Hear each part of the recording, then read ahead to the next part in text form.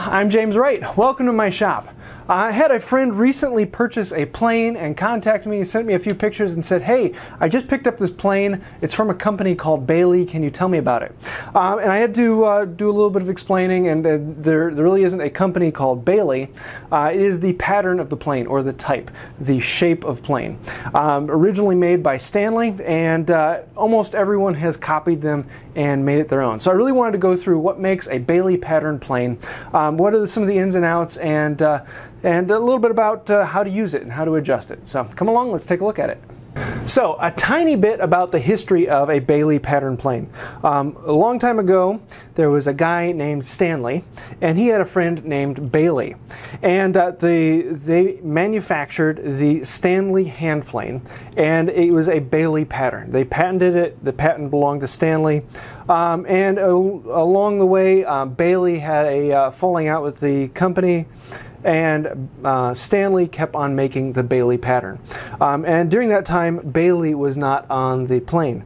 But when Bailey passed away, Stanley decided to put Bailey on the plane. And so that's why some of them have Bailey and some of them don't. And then eventually, later on, they dropped the Bailey from the body itself. And you might see Bailey on other things, chisels and things like that. It's something that Stanley's trying to bring back into the name, getting a little bit of a history from it. So you might see that name a little bit. Bailey is not the brand of the plane or tool. Bailey is the pattern. Now, I'm not going to go into all the different types and sizes of hand planes. I'll do that in another video, but right now I just want to talk about the Beme pattern and how it is shaped. Throughout the years, some of the different things happened on it, and there are a few adjustments and changes, but mostly they're all basically the exact same thing. Some of the stampings, this was an earlier one. I think this is a type 6, if I remember correctly. And so this one doesn't have Bailey on the front, but later on, then you can see Bailey is cast into it. You can also tell the age by some of the patent stamps and other things that might be in and out of it. And I'll leave a link to a site where you can actually look up and find out how old your tool is by what is on it. Now, it doesn't matter what size, it's still a Beme pattern. So if you have a number 3 or a number 4 or a number 7 or up to a number 8, it's still a Beme pattern. And that is a big change from the traditional wooden pattern, whether the wood has a single iron or a double iron. With this, all of the adjustment is done by tapping the iron in the wedge. And so if you want a deeper cut, you tap the iron in. If you want a lighter cut, you pull it out. You want to shift it side to side, you can do that. Everything is done by actually hitting the iron. Whereas on a Beme pattern, everything has an adjustability, whether in a knob or in the function of it. So let's tear this apart and show you how it is actually made. So number one, let's remove the lever cap. And you can pull this up, slide it up, and the lever cap is what holds everything together. It keeps it in tension. Now, you shouldn't ever have to loosen this nut in order to take it off. This should be just popped tight. Underneath that, we have the iron and the chip breaker. The iron is, well, it's basically designed for this, so you can actually sharpen enough of this up to where the eye is at, and that allows this to slide along there. It also allows the adjuster to go in and make contact with the chip breaker on the other side, so it can actually grab this notch and slide it in and out.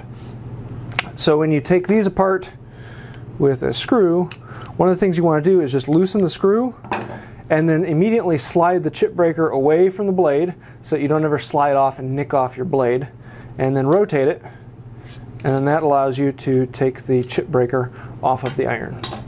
On here, then you have the body, and this whole contraption here is called the frog. So let me take this off and let you see inside. These two screws hold the whole thing together. Now, it's very important that this bed be perfectly flat. And that is so that the iron will actually sit flat on the bed, and you get a good reference off of the face. If there are waves and dips in it, that might actually cause chattering, and the blade kind of bounces as it goes through the wood. It also gives you a little bit better control about it. On the frog, you have all of the adjustment. The lateral adjuster is this knob here. This is what controls the blade. So if it's cutting deeper on one side or the other, it allows it to turn side to side.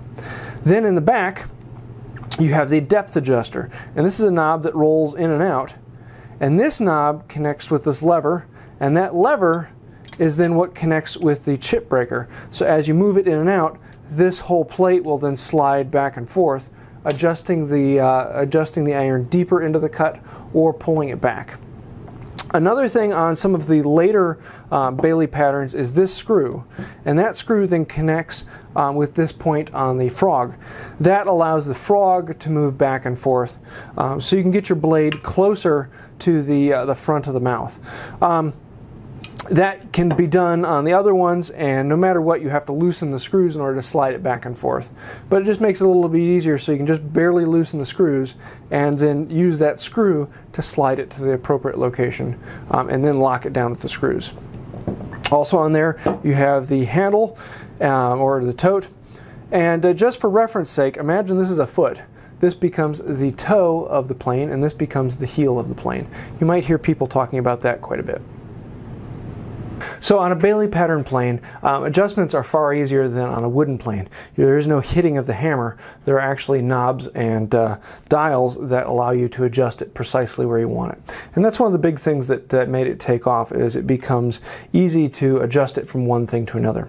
So let's actually go through a little bit on this. Now what I normally like to do is make sure that the blade isn't sticking out. And I like to test that with my finger. You just have to be very careful not to shave your finger. Some people like to then eyeball down the bed and make sure it's not sticking out. I don't find that quite as accurate for what I do. So I'm going to back it off until it is not touching. I'm not getting any shaving on either side of the blade. And so I'll run it down this side of the blade, and then I'll run it down this side of the blade to make sure I'm not getting anything on one side or the other. Then I'm going to move the adjuster knob and just a little bit and see. No shaving, a little bit more. No shaving. I'm getting a little bit of a shaving.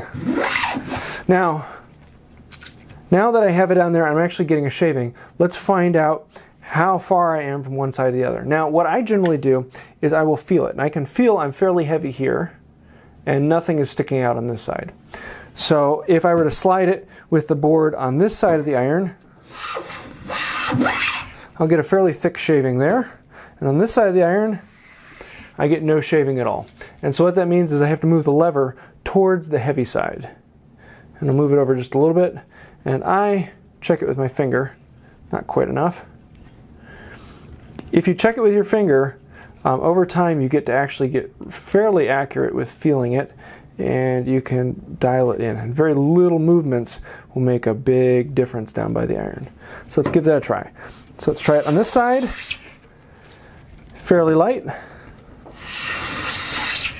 And a hair heavier. Let's just try that. Pretty good. Pretty good. So there, I have the iron about the same from one side to the other. And now I want to adjust the cut. And for most people, that is a very light and thin cut. This is enough so that you can actually read things through it. For a smoothing plane, this is somewhat light, but somewhat heavy as well. I mean, you can still see through it to what's underneath, but we want to make it even a little bit lighter than that.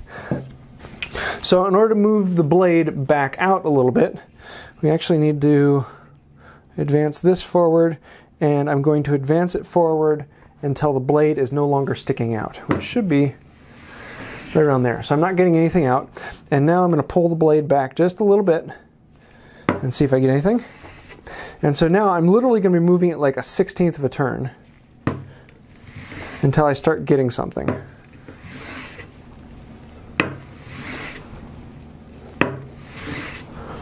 I felt a wisp. There we go, getting some wisp. And so now I'm just getting this dust. I'm just sort of scratching the surface. I'm not really even doing anything. I'm going to give it a 1/16 of an inch more, or 1/16 of a turn. And there, now I'm getting these shavings that float. Let's see how close we can get this.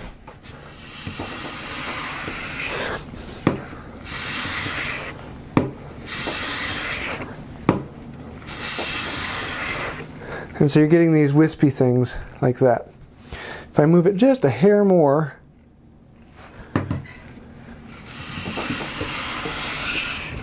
Let's see if I can even pull one of these out. These are thin enough that they basically disappear when you put them over something that's printed on.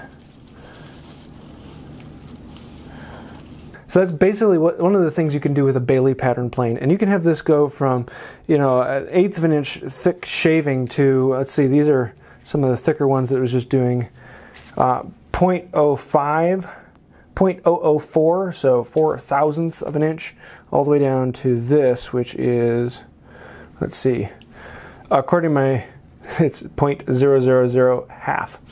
So 1/1000th thick shaving. Yeah, that's a nice little fun thing to have. So once the patent ran out on the Bailey pattern plane, pretty much everyone started making one. And so I have, you know, Miller Falls and Record and Craftsman, and well, Stanley made some of Craftsman's planes, but pretty much everyone started making their own Bailey pattern plane. And they all look basically identical. I mean, here is a Stanley, and this one is a Miller Falls. In all respects, they are identical, and a lot of the items can be switched from one to the other. That is just a really useful plane. It does have its drawbacks. Some of the things with a wooden plane is you tend to get a little bit better burnished surface, and you can also get a transition plane which has all of the same settings and changes that you can get on a Bailey pattern plane, but with a wooden sole. And transitions are a lot of fun, and you do often see small smoothers or number 5 jack planes, and it's a all-around good pattern plane. I hope you like this little introduction to the Bailey pattern plane. It is one that I really enjoy, and it's just a really good plane that does most things you want them to do. Yes, there are many things that are nice about a wooden plane, and there are a lot of great things about a transition plane, and some of the other types out there. I mean, there are more types of planes than you can shake a stick at. But this one's probably the most common for a reason. It is a good, durable system that pretty much anyone can quickly pick up and learn how to use, how to adjust it, and how to take it to what they want. That's about it for this week. I hope you like this. Please let me know in the comments below what items would you like to hear more about on this. Is there something that I missed that I should have said? Please let me know. I'd love to hear about that. If you like the video, please hit like and think about subscribing. Also, check out one of my other videos. You might find a video there you like. And until next time, have a wonderful day.